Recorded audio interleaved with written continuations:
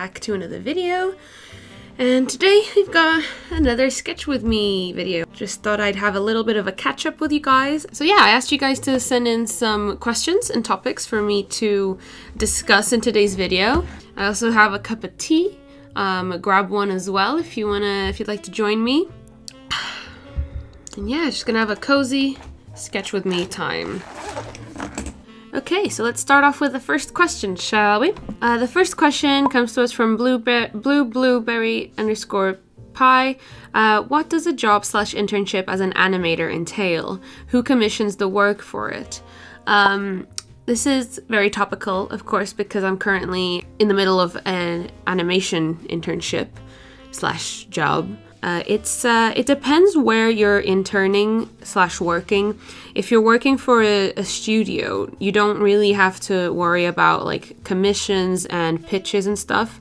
If you're just, interning as an animator, normally the company deals with, or the studio deals with getting clients and work and jobs, and you just kind of, work on what you're told, what you're given.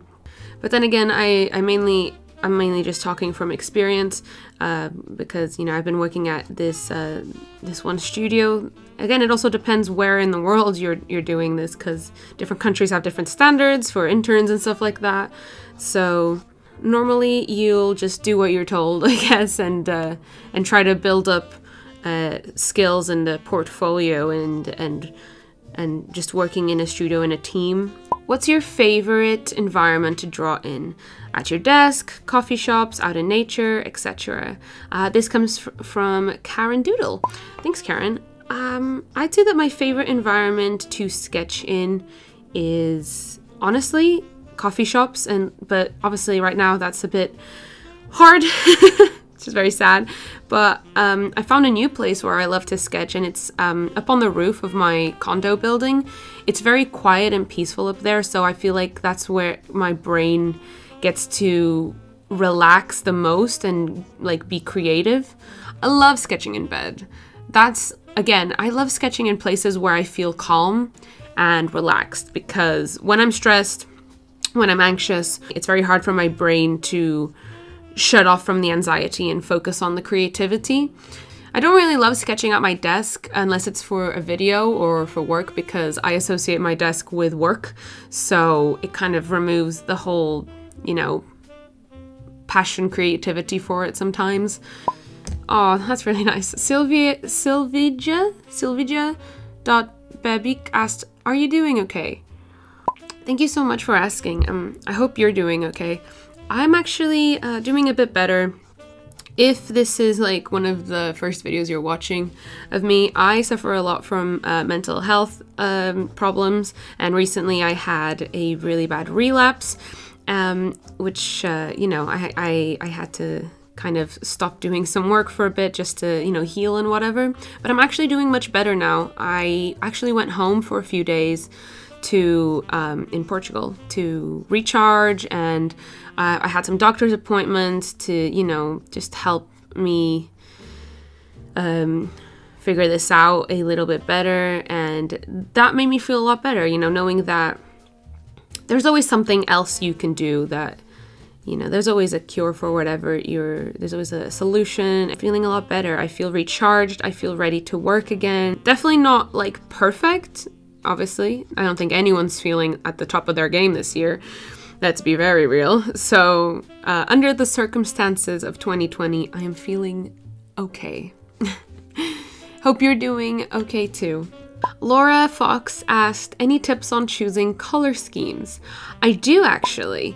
I have this book. Actually, I'm gonna go fetch it for you guys. This book here is like my holy grail for colors and feeling inspired by color combinations. It's called Palette Perfect by Lauren Wager, and it's just honestly amazing. It's filled with color palettes. It's organized under themes. So you, like at the top over here, you have what theme these classify as, and it shows you examples of how they're used in design and photography, and it also gives you like a little crash course on color theory and the history of color and little history lesson, a bit of a science lesson on the spectrum of light and Isaac Newton, neutral colors, the color wheel, and, you know, temperatures. I really, really, really recommend it. I use this book like religiously.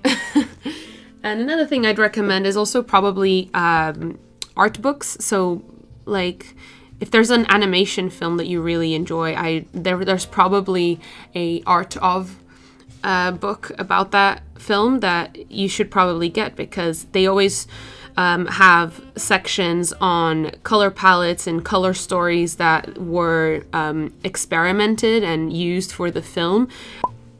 What have been your best experiences in college? By college, I assume you mean university here in the UK. Honestly, my university experience was lovely. I just graduated this year, for anyone who doesn't know. And yeah, I think one of the best experiences was just making new friends. And I know that's very vague and obvious, but honestly, the friends I made at university were amazing and I love them all very, very much. Being able to make friends that like all have the same interests as you, and we all got to, you know, go on really amazing trips abroad for animation festivals and stuff like that, and just, you know, traveling with friends and watching stuff that all of you love and admire. It's just a very rich experience. Okay, I feel like I've warmed up a little. Just drew like this little lady. Also, I get this question a lot. You guys, my Pinterest is always linked in my YouTube videos, like in the description box. If you guys are ever interested in seeing my boards and like reference pictures and stuff that I use, it's always down there. Okay, next question. Are you happy with your job and new apartment? Yes, thank you so much for asking, Lara Josephine _. Yeah, I feel so happy. I'm so blessed that I got to like move straight from university into another city, didn't move back home, and got, you know, an internship and a job, and it's just feeling super grateful always that's my reality, and I'm obviously so happy with it. People get a bit confused when I share about my mental health struggles on social media. Having mental illness is not like exactly always a direct link to whether or not you're unhappy somewhere. Obviously there might sometimes be a link, but normally it's just an accumulation of things that kind of cause you to have relapses. So yeah, I may be depressed, but I am very happy where I am, and as strange as that may seem to some people. How did you build your following, and what are some tips you can give to someone trying? I get this question on the daily, and I honestly never really know how to answer it, because I didn't do anything with the intention of getting a big following. That was never something that I like did with intention. I just kind of started posting my drawings on Instagram, and it just started gaining a following. I was very lucky that it just, like, people just stumbled upon my stuff and enjoyed them. I'd say tips for people who are trying to grow their following on Instagram, it's definitely to probably create a reliable schedule. People who follow you, they'll probably want to know, like, you know, if you're gonna post regularly and how often they can see your work and how often they can expect to see you on their feed, etc. I know the algorithm right now is really making some people struggle. It's kind of awful to see people that I love and look up to getting like no interaction and zero engagement in their artworks, and it's very sad to see. So yeah, if you want to support some people, don't forget to like hit the save button on Instagram and stuff. I feel like I heard that that's like really helpful. And in terms of tips, yeah, just try to be as consistent as you can. It doesn't mean posting every day. It just means if you're going to post once a month, keep that consistent. If you're going to post once every 2 weeks, keep that consistent. It creates a sort of a schedule. Yeah, try and stay active on there, I guess. and post stuff that you like, that you would want to see on your feed, I guess, because that will attract the kind of people that you want on your page. Do you like K-pop? Because every time I give a follow to some group pages, you already are a follower. I done been seen, you guys. Yes, I'm a K-pop fan. I've mentioned this a lot in some of my videos, but I do stan some groups, and I find it so funny when some of you guys like follow even like fan accounts and just like some group accounts, and then you're like, oh, you're already following this, lol. And I'm like, yeah, I know. I don't follow many groups, to be honest. I have like my little like set of like 5 groups that I like, and I tend to just stick to them. And please, everyone, stop asking me if I stan BTS, because I'm not a BTS fan. Not like, it's not that I dislike them, I've just never gone into it. What's your favorite thing to do during spooky season? Ooh, I normally, being non-2020, love going to Halloween parties. They're always the most fun. It's just like planning costumes and getting there and seeing everyone else's costumes is like the most thrilling thing. I love it so much. Other than that, I don't really do much spooky stuff because I don't like horror films. I already have a lot of anxiety. Okay, I don't need to subject myself to some more. But yeah, I don't vibe with Halloween movies, not Halloween movies, but horror movies. I like Halloween movies. Those are like the funny ones, and like the horror movies that you can laugh at. Those are nice. This year, of course, there's not going to be any Halloween parties to go to, so I guess I'm just gonna have to stay content with seeing people's costumes from their own homes online, and try and, you know, have as much fun as I can indoors for this spooky season. Lara Loria Illustrations asked me, how do you adult? I'm turning 20 in December, so helpful adult tips would be much appreciated. Lara, let me tell you something. No one really knows how to adult, okay? It's honestly, it's fake. It's fake news.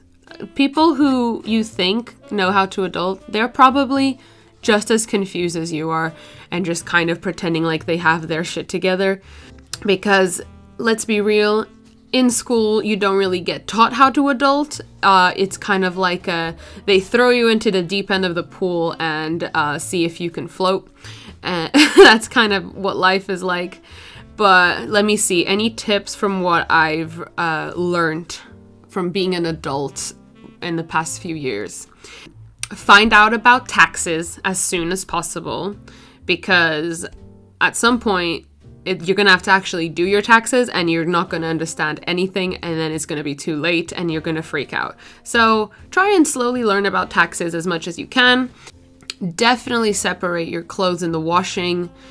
Just try and do your best. I feel like that's the best advice I can give you. Just do your best. Try to find out information that scares you, because it only scares you because you don't know about it, if that makes any sense.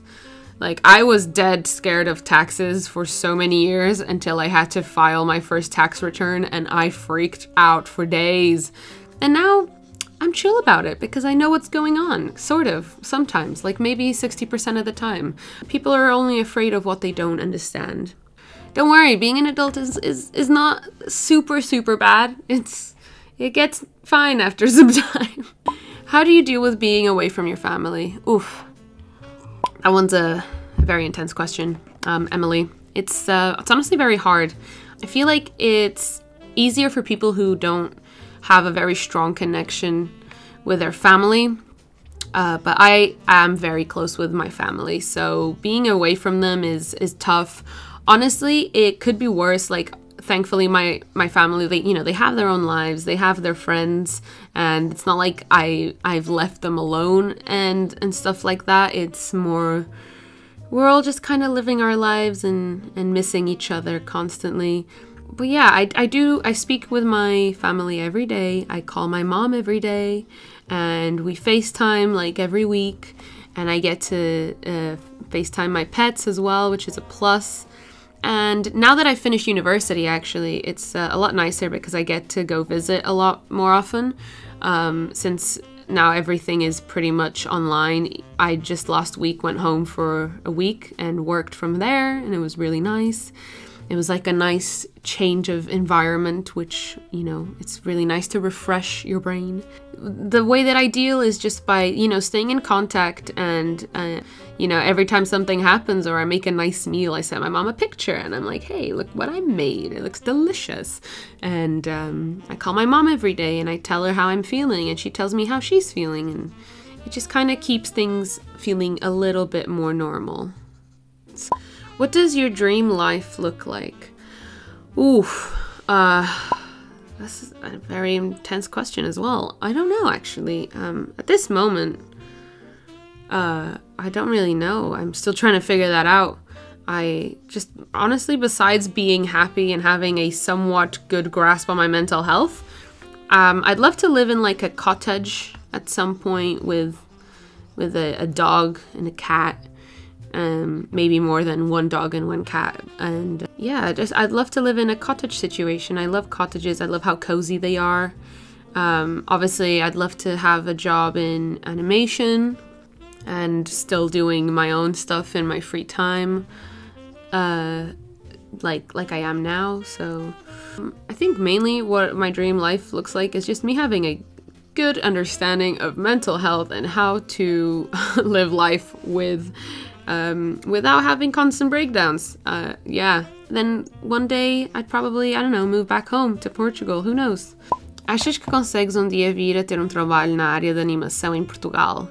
Obrigada pela pergunta, Carolina Rocha Silva. This question's in Portuguese, and Carolina asks, do you think you'd ever come to have a job in the animation industry in Portugal? And my answer is I hope so. Currently, the animation industry in Portugal is quite scarce compared to the UK and, you know, other countries. So that's mainly why I live here at the moment. It's just because job opportunities are just come a lot easier and nicer, and there's just so much job opportunity out here. But I think it's picking up now because, you know, there's some animation festivals that are picking up back home that are, you know, gaining more attraction, and it's definitely picking up. So hopefully one day I'll definitely get a job back in Portugal. Yeah, I've always had like a small dream as well of maybe like opening up my own animation studio in Portugal and maybe creating jobs there myself. Who knows? I'll see. Also, I'm not feeling like magnificently creative today, so I'm pretty much just drawing stuff from reference from Pinterest and just sketching and trying to loosen up my cold hands. So there's nothing crazy going on today in my sketches. V Christine Art asks, what's your favorite fall activities? Ooh, fall activities. That's kind of similar to spooky season, but fall activities are I'm more into fall activities than I am into spooky season activities. I love snuggling up with a book and a sweater and some tea and a candle. Oh, there's nothing better than that, honestly. That's when I'm at peace. And I love to bake some cookies and like brownies and stuff. That I mainly only bake during the fall. I've come to realize I barely bake at any other point in time during the year. So yeah, I normally bake. I make warm drinks. I love tea. Like, I do drink tea all year round, but tea just like tastes better and feels better in the fall, obviously, because it warms you up inside and it's lovely. Oh, I love going to like the park just for a walk in the fall. I just really enjoy going to the park all cozy with a podcast on and like just crunching leaves. And I like to sit at the park. I normally sometimes take a thermos with tea as well if I want to sit at the park and listen to a podcast. That's very nice. I struggle with anxiety a lot, and I was just wondering, how do you deal with anxiety/panic attacks?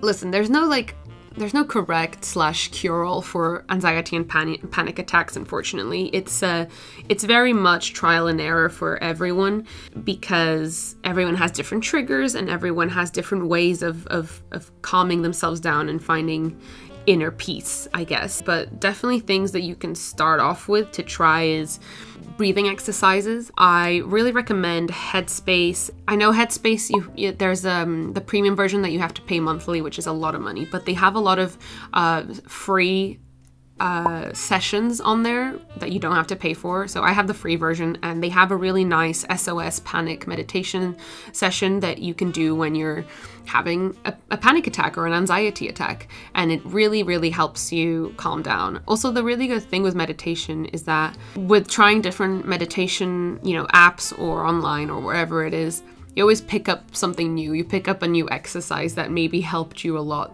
in that particular moment, and next time you'll use that again.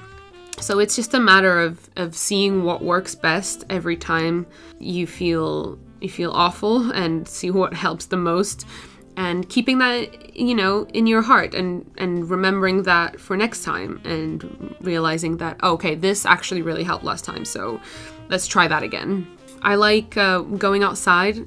I know it's the worst one, because when you're having a panic and an anxiety attack, the last thing you want to do is go outside into the big bad world. It's taken a lot of courage to actually start doing that, but getting hit in the face with wind is probably the best thing for my anxiety attacks for some reason. Just going for a stroll in the park.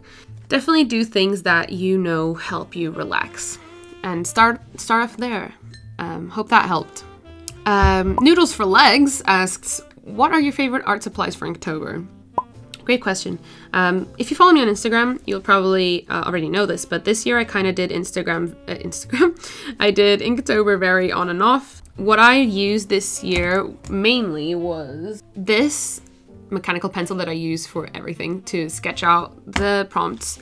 And then I would lighten that sketch layer with a putty eraser. And then I use a Faber-Castell red pencil. This one's really tiny, so it's in an extension pencil at the moment.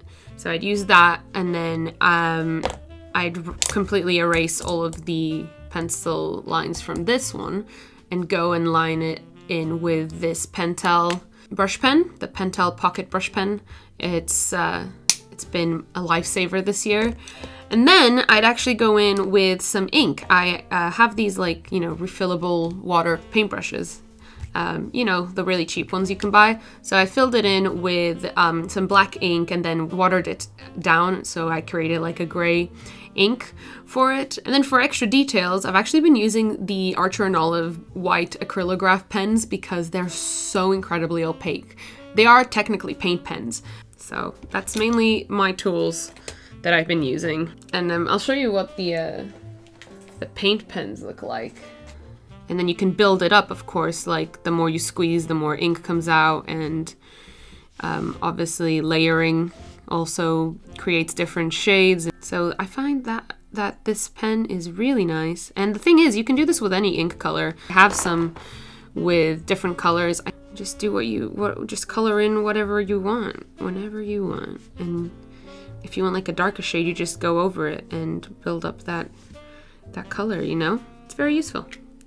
Next question. Have you always wanted to live abroad? Yes, actually. I know some people might be a little, surprised, but when I was very little, something that I've always wanted was to live abroad.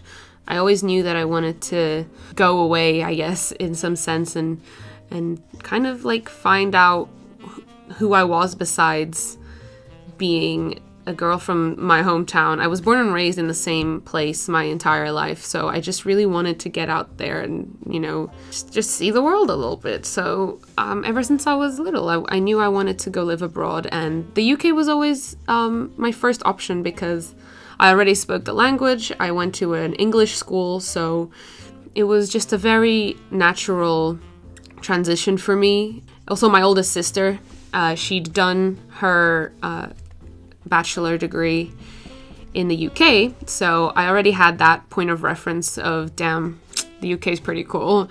Next question. How did you get into bullet journaling? Oh, lovely question. I don't think I've ever answered that before. I started bullet journaling in my first year of university because I was a hot mess and I was very, like, I've always loved organization and being organized. But when I got to university, I was so out of my comfort zone. I felt like such a fish out of water that things just started getting a bit hectic and my brain was so foggy. I was really struggling with mental health. So I stumbled upon some bullet journaling videos by accident on YouTube. And I can't even remember who the first people were, honestly, because I, again, can't really remember anything from my first year of university. But yeah, I've just found it so relaxing watching people do that. And I was like, this is it. This is what I need. Someone asked me, if you could ask your dog 3 questions, what would they be?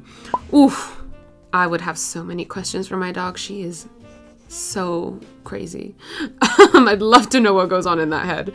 I think the first question would be, do you know you're a dog? Because my dog genuinely has like identity issues. She has been living only with cats for over a year now, and she's adopted all these cat mannerisms. She licks her paws and she, like, you know, does the whole thing the cats do, and she sleeps in the cats' beds. And we genuinely think she has like an identity issue. So I'd probably ask her if she thinks she's a cat or if she actually realizes she's a dog. And then I'll probably ask her if she knows that she's loved. And then I'd probably ask her where she prefers cuddles, like where she prefers to be pet, you know? Next question. I'm almost done with my tea, so we're gonna have to wrap up soon. How do you deal with your hand when it hurts from drawing? This is a really nice question. It's very topical. I have really bad wrist inflammation that flares up when I work a lot, and I recently had that like a few weeks ago. Obviously I spoke to my doctor about it because it was really impacting my work and how I could barely, like, I couldn't hold a mug. That's how bad my wrist was. It was so inflamed, and moving it in any way was incredibly painful. So you can just imagine how it was working a 9-to-5 job in animation with a wrist that bad. I have this little wrist brace that I've had for a while now. So it's just this little support for your wrist, and tighten it as much as you want on your wrist to like limit movement to reduce further inflammation. And then I also spoke to my doctor, and she prescribed me some medication for inflammation that I had to take for like a week to fully reduce the inflammation and heal it. So definitely speak to your doctor, and in the meantime, get one of these and try icing it after a day of work. I used to ice it in the evenings for hours.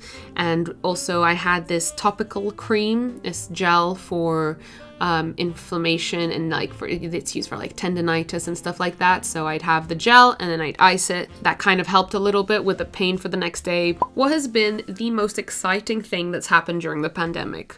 Ooh, that's a really nice question. I'm gonna draw a little frog actually here at the end, just why not? Oh yeah, back to the question. So actually during the pandemic, I finished university. So I actually graduated and got my degree. So that was pretty exciting. Finished my short film, which was, you know, my graduation film. So that was really fun. I moved to Manchester. That was incredibly exciting. Finished uni, moved to Manchester. I feel like all of that's very exciting. I feel like a lot has happened this year, and it's been very strange and definitely not how I was expecting any of it to happen. So I feel like we're on the last few questions actually. So your top podcast, book, movie recommendations. I got a lot of questions from you guys asking for book recommendations, which is so cool. All right, I'm gonna show you some of the books that I've been reading. So currently I am reading this book that my oldest sister sent me, Lost Connections. It's very, very good, and it's very insightful for anyone who's suffering with depression. Super insightful, kind of funny actually, and I learned so much so far, and I'm like not even halfway. It's very, very interesting. And then another book that I always recommend is this one, An Unwanted Guest. I read this book, like I devoured this book in like a week last year, and it's so, so good. It's, if you like crime, thriller, you know, all like mystery and all that stuff, this book is excellent. And I recently read this by Sweeny, Eat and Love Yourself, and it was amazing. I read it all in one night. It's so beautiful. It's a comic. It's gorgeous and the story is amazing, and I really saw myself in it, and it was just a really good read. In terms of podcasts, I have so many podcasts that I recommend, but the top ones that I recommend are And That's Why We Drink. It's a murder, true crime / paranormal podcast. It's hilarious. I recommend No Such Thing as a Fish. It's hilarious and you learn so much on it. Sawbones is incredible as well and very educational. It's a podcast about the history of medicine. If you're of age, I definitely recommend My Dad Wrote a Porno. It always makes me laugh. It's a classic. And we drew a cute little frog friend.